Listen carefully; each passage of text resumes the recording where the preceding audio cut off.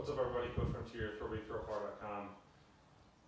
I've got another video question to answer. Well, where should the discus hit its high point and help with orbit in the discus?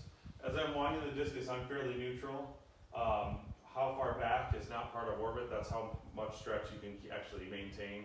So there are a lot of athletes who stop here, there's a lot of athletes that go much wider back. But the discus is fairly neutral through the back of the ring. When we kind of start setting up our orbit, I think about right foot touchdown, the discus actually being at its highest point here.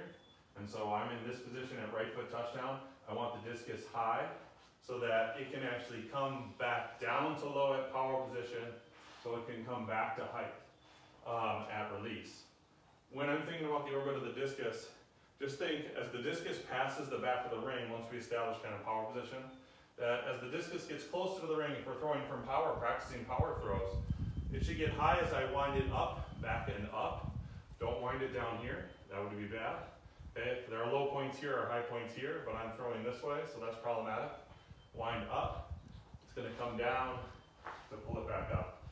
And so that setup of high, touchdown, and dropping the left into the power position, the discus is at its high point before we pull it back around that orbit.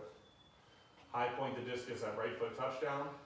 Think about winding up in power position and think about hitting the height of our release. We should be here at release. Hope this helps. Throw big, throw far.